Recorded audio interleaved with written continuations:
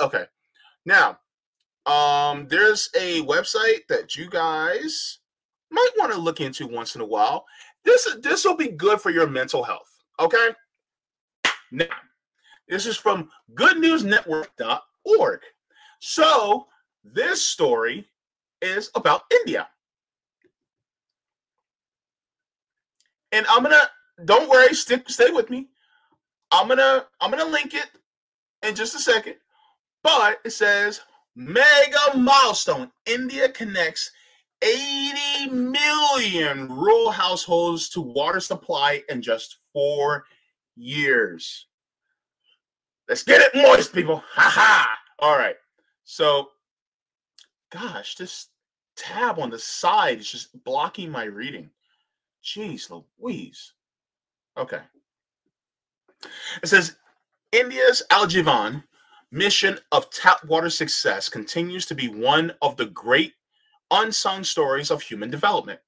Almost 79 million households have been provided with access to tap water connection since the program's launch in August of 2019, bringing the total to 111 million, or 56% of rural households in the nation. Governance in India is a strange old dance between legislating on behalf of both economic areas similar to net worth to Western Europe and rural areas that are among the poorest in Asia. The Jal Jeevan mission hopes to connect every household in the country to public water systems by 2024. The initiative faced disruptions during the pandemic, but from a starting point of just 32.2 million rural households out of a registered 192 million, the program has seen remarkable success. That was the Union Minister of the Merged Ministries of Sanitation and Drinking Water celebrating the accomplishment after Indian Prime Minister Narendra Modi announced the mega milestone. In 2018, before Jal Jeevan began, just 49.5% of the country had access to safely managed drinking water, lowering even than neighboring Bangladesh. The accomplishment becomes all the more remarkable when considering that during the course of Jal Jeevan, India surpassed China as the most populous nation on earth. So this is a very beautiful story that just shows the power of truly investing in infrastructure, right? Like, we could do so much. This is another, just talking about the same story. It talks about India provides 80 million rural households with tap water.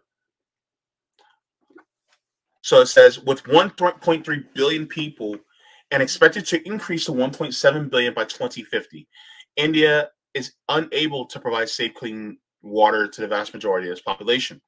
A severe lack of regulation, excessive privatization, remember when we talk about that?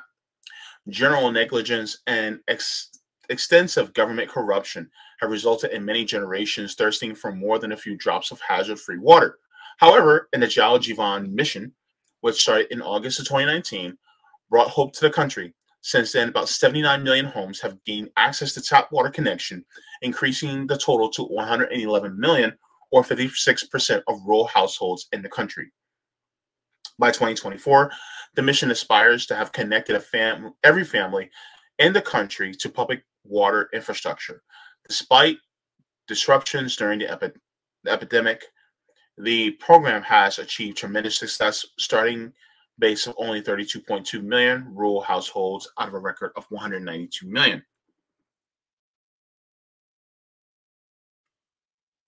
So that is some good news, is that more people will have access in their homes to clean drinking water. And this got me thinking about how we can start to keep hope in our minds when it comes to things like this.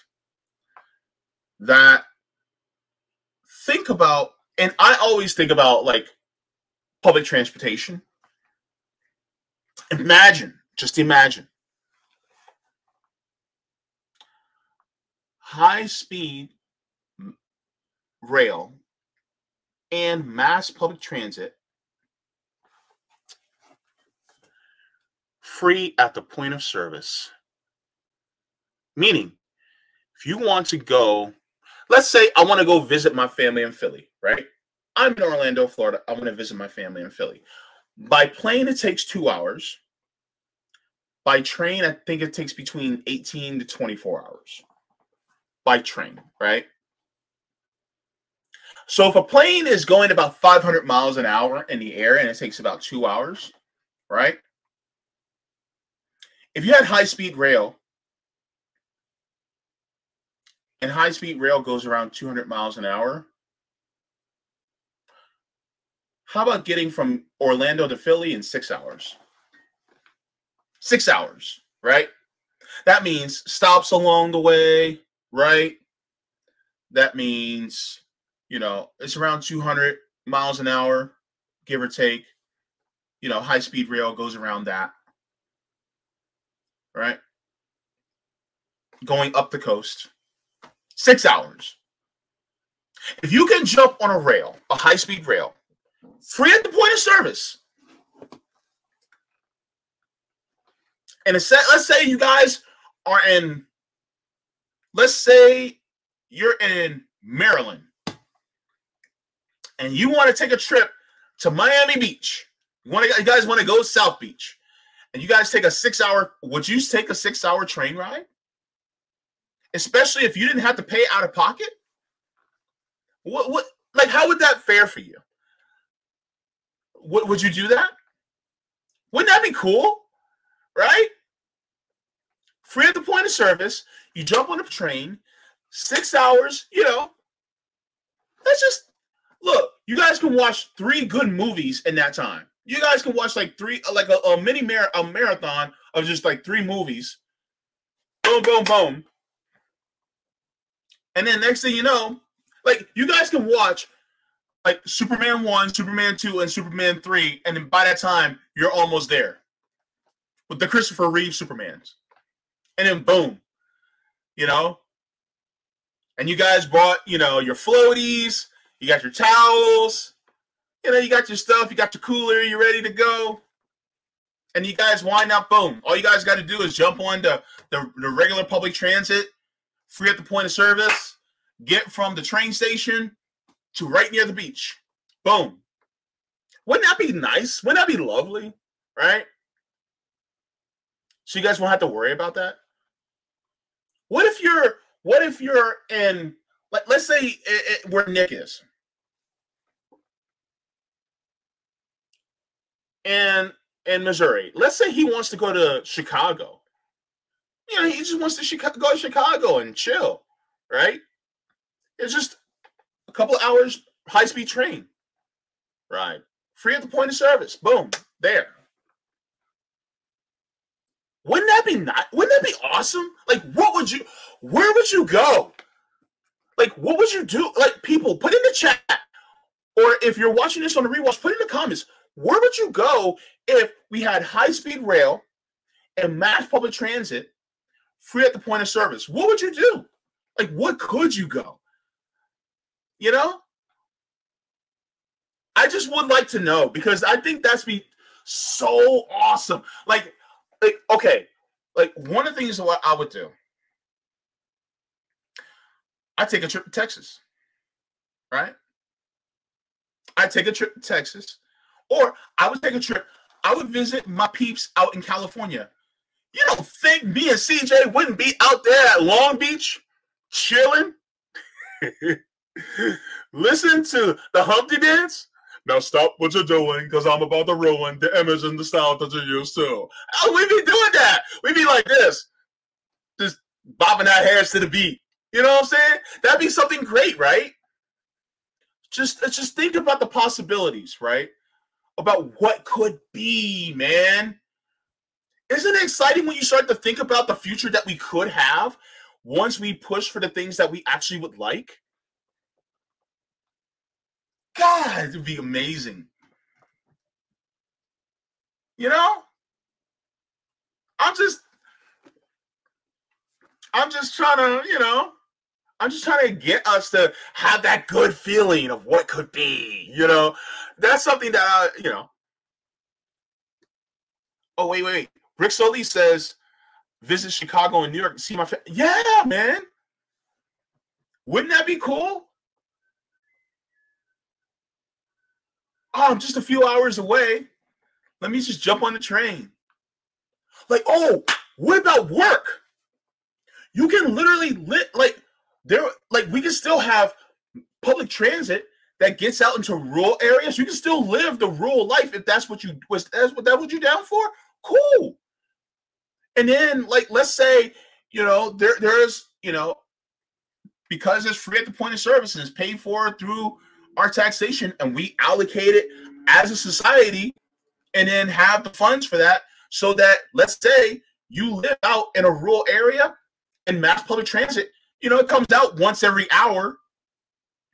And let's say you want to get from there, and let's say you live in rural Wyoming, right?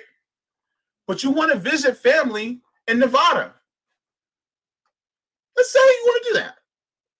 Then you can actually be like, oh yeah, I'll be down there in a couple of hours. Then you take that public transit to a high-speed rail hub. Boom. Few hours. 1, 2, skip a few, 99, 100. Then you're there. And then you're seeing your family. And you don't even have to stay, a whole week. You can come 2, 3 times a month. And you can be more regular and see your fam or see your friends. How many of y'all would be down with me just coming by and visiting y'all, having some tea just to chill and talk? And then it'd be like, all right, I'm going to jump on the train. I'll sleep, on the way back. Because I gotta be at work in the morning.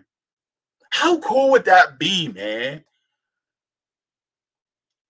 You know what I'm saying? Spruce said, I came to bring tasty treats.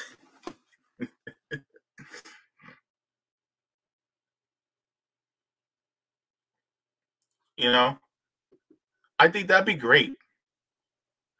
CEB says, but JB, that's socialism. We all know socialism is evil. Oh, man. Little says, how we protect our trains from these tiny little invisible space balloons. Balloons are fun, man. I just don't like when they pop. But balloons are fun. Gamer says, I would travel more for sure. Yeah. I think humans have the freedom of movement. I think that's something that we should have. And I think that would be great. Like, Gamer, I would totally come and look, why should I have to get on a game console network to play games with you?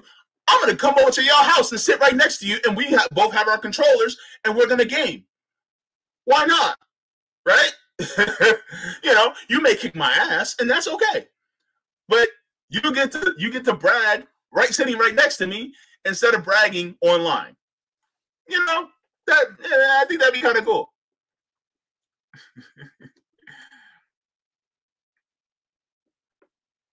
Yeah, the Jam Mom is right. We can build it. We have the technology. I think this is something that we should do. Like, just think about it. Rapid transit gentrifies every neighborhood it touches. In capitalism, I'm not talking about in capitalism. I'm talking about changing and dismantling the system. I'm not talking about within a capitalist structure. That's not going to happen. It's never going to happen that way.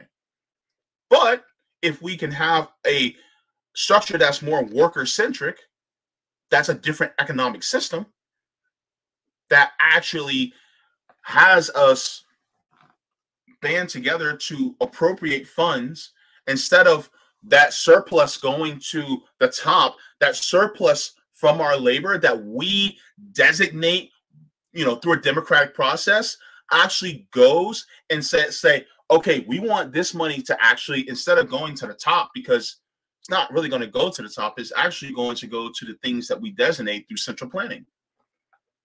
And let's say we actually have a more high-speed mass public transit that's free at the point of service. then yeah, some of that money, some of those funds are actually going to go towards these things that we actually want collectively as a society. I think that'd be really, really great. Wadi says it would be as life changing as how the car or the train changed things up in the turn of the 19th and 20th centuries. It's hard to wrap your head around it, though. Not going to lie. True, true. But guess what? It's still possible, right? Like years ago, we couldn't imagine having a device like this and being able to talk to other people on the other side of the world in real time. Now we can, right? All because we put satellites around the world and now we can position it. And now, guess what? We can do that. So it may be a little bit harder to think about, to conceive in our minds, but we can still do it. Damn it, we're humans. We can adapt. We can evolve. We can do these things. I think it can be done. And it's a lovely thought.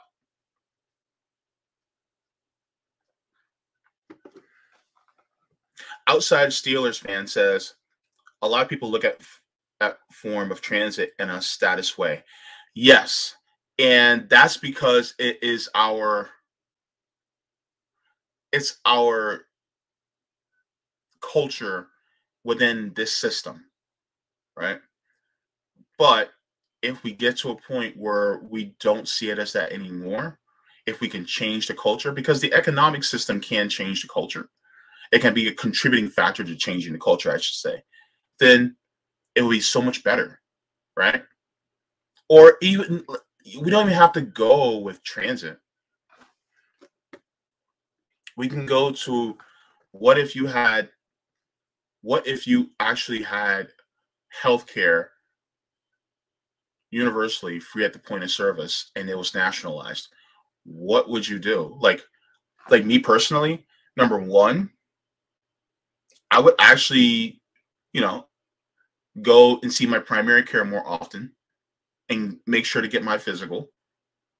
And I would go see, and I would also have a primary care psychiatrist. And I would see them at least twice a year. Imagine everybody having a primary care psychiatrist and being able to see them just to check and see how we're doing mentally. Imagine. Right? Imagine if you didn't have to worry about housing, healthcare, food, or education. Imagine if those things weren't an issue. Imagine. Then you can focus on other things. I'm not saying you're never going to have depression. I'm not saying you're never going to have different mental ailments. It's still going to happen because humans aren't perfect. But the likelihood of them happening goes down because it's not exacerbated by this system. So I think that'd be kind of cool, right? So then you can be in a more better mood, and you could be depressed about something. You may have lost a loved one, or tragedy does still happen. Accidents still happen. You don't think that we're not, and then you may be able to be like, oh man, this accident happened, a few months ago. It's still hurting me. But then you can get treatment for that. And the treatment is based on not for profit, but just making sure the person gets the most help that they can get so that they can be the healthiest. See? JB, business trips will be easy too, not even on a personal level. Yeah. Pete is ruining the mood. That's hilarious.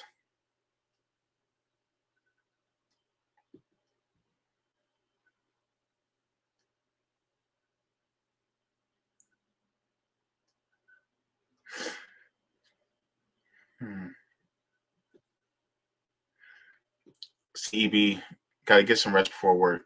Oh, okay. Take care, man. Good to see you. And so yeah, there's just some of the things. But I also have another good story that I want to share.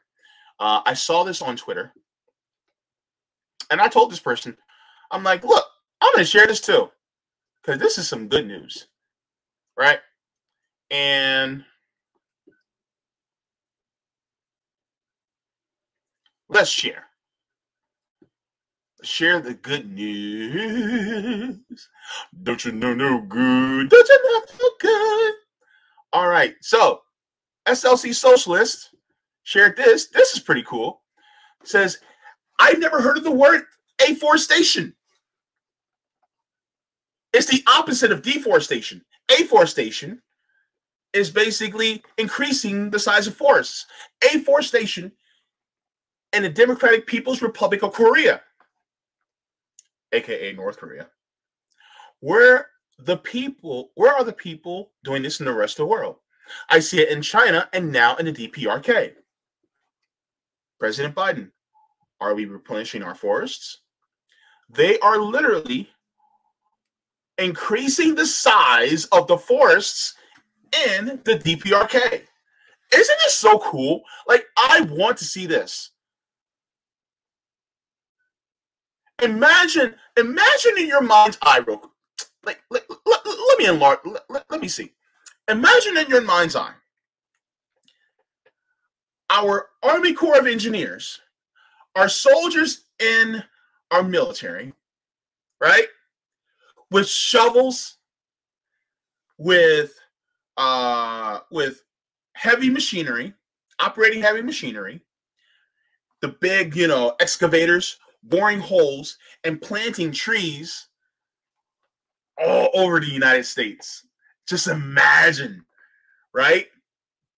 And then you have people who are in the Army Reserves going, "Oh man, I'm enlisted. Oh, we're doing another afforestation in this part of the country." And then they're like, "All right, gotta go. I gotta plant some more trees." All right, cool.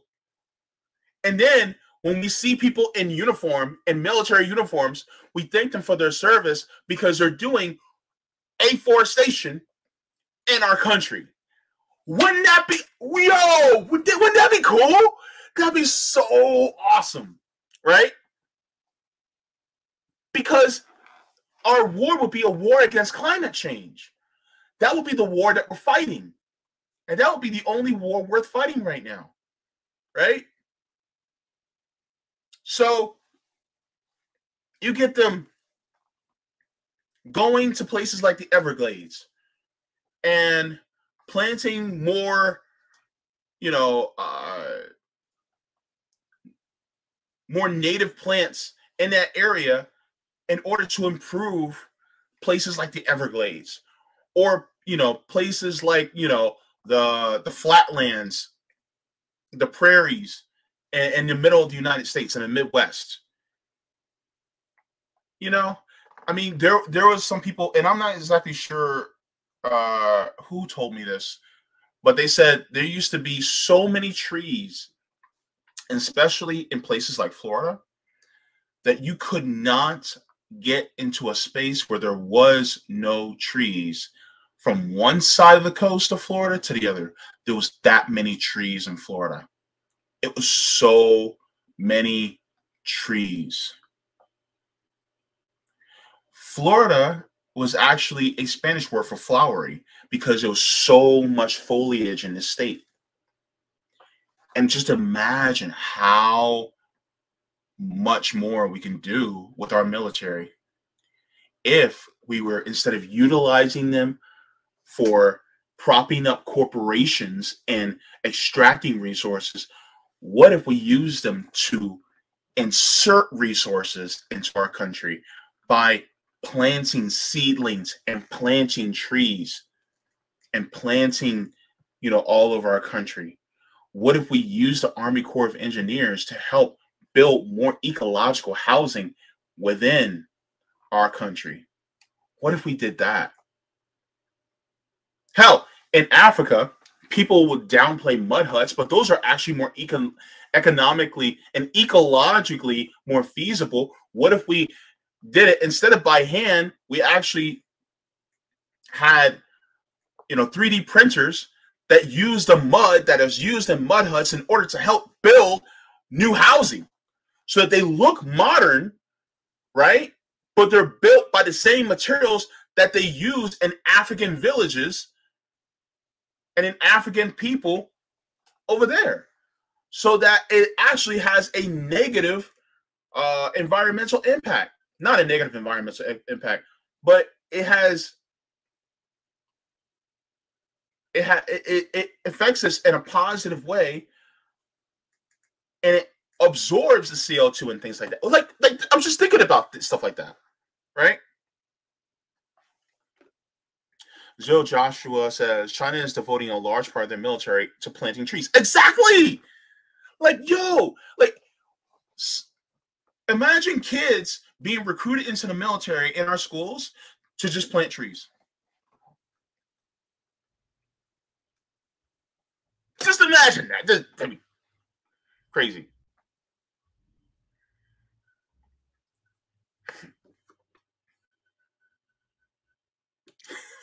Raytheon would change his name to Raytreon. Well, number one, it would change his name to Raytreon. Number two, it would be, worker operated and worker owned. In fact, hell, Raytheon wouldn't even exist because we wouldn't need military contractors. We wouldn't need any of them because it would just all be done by our government. They wouldn't even exist.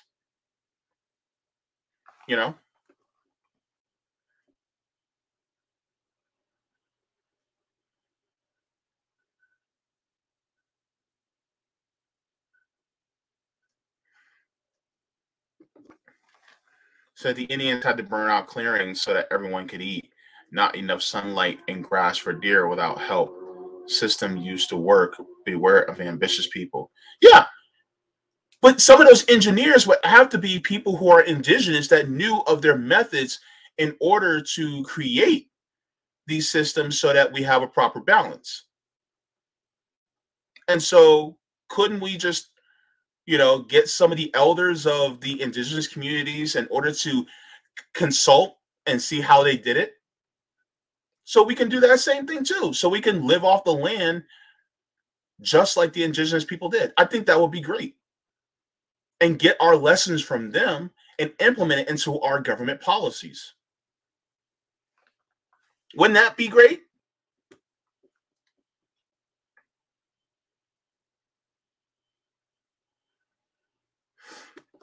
I want to borrow JB's rose-colored glasses. I'm sorry, but that's a little bit negative. And the thing is that we talk about the issues so much, and we talk about the problems so much. I'm trying to instill some hope right now into what could be,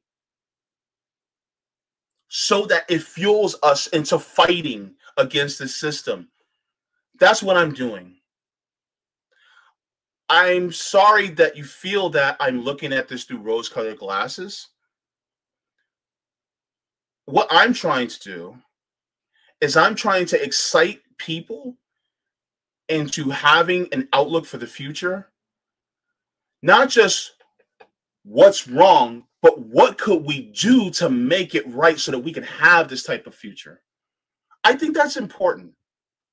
I think it's really important for us to focus on the positive aspects. That's why I'm sharing stories like this. And how many people are sharing stories like this? How many? Because we have to aspire to something. Many times we have talked about people are voting against something, like during the whole 2020 campaign. Oh, they're voting against something, not for something. Well, what are we fighting? We know what we're fighting against, but what are we fighting for? I'm trying to show this is something that we can fight for. So I don't think it's rose-colored glasses. And I think that's unfair. I do. I think that what we can do is truly push for something that is aspirational while still, because we can walk and chew gum at the same time, right? You watch us at RBN. We can walk and chew gum at the same time. And couldn't it be that we can also condemn the system, direct our attention to ways to change the system, but also, kind of dream a little bit, Can we dream, and then can we work to fulfill that dream? Because look, Dr. King did it, right? Everybody talks about I have a dream speech. We can still work towards that, right? Can't we do the same? You know, and we can do that together. Because I know there's some hopes and dreams that you want to have that, that you see that you're working towards. And I want that for you. And I think that's the thing, it's like we want, like, bro, I want to have a future where we can vacation in Yemen. I want to be able to jump on a ship and go and vacation in Palestine, in Gaza, and chill out with the people there. I want to be able to do that without having to worry about them suffering. In fact, they're having a festival in Gaza, and then I can go there and I can, chill out with the people there. Or I can go to the Solomon Islands, and chill out with my peeps over there. And that's the thing that I'm trying to do here. I know, people are like, oh, this will never happen. But the thing is that it could. We just got to dream bigger. I just don't think we dream big enough. And I hope that we do. And that's one of the reasons why for the second part of the stream, for this segment, So I hope that we can come to a consensus, on being able to do that. That's all. And by no means I'm not trying to pick on you or anything like that. I just want that for us.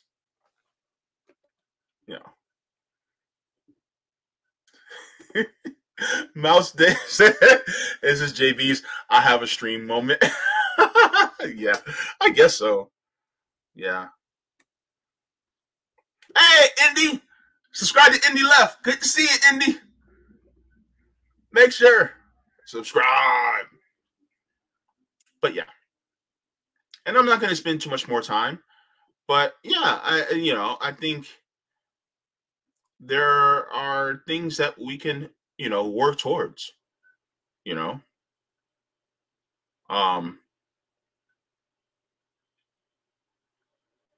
why? Because all of y'all are worthy of it. You're worthy of having these things.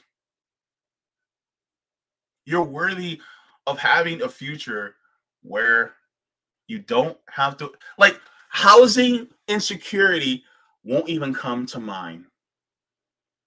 Food insecurity will not even be a possibility. All water, unless it's flushed down the toilet, is clean. Unless it goes down the drain, is clean water.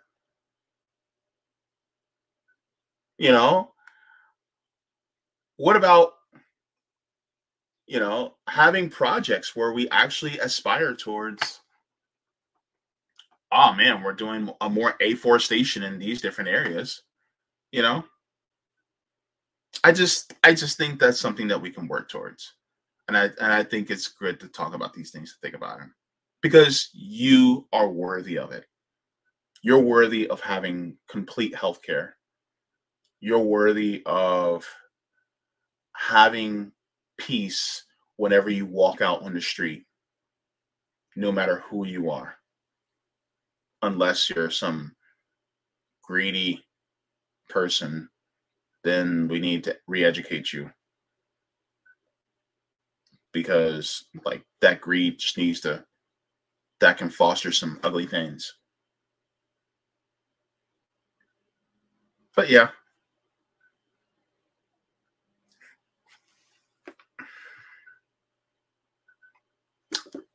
I agree. Long-term plan, but ending borders would be nice. I agree. That would be pretty cool.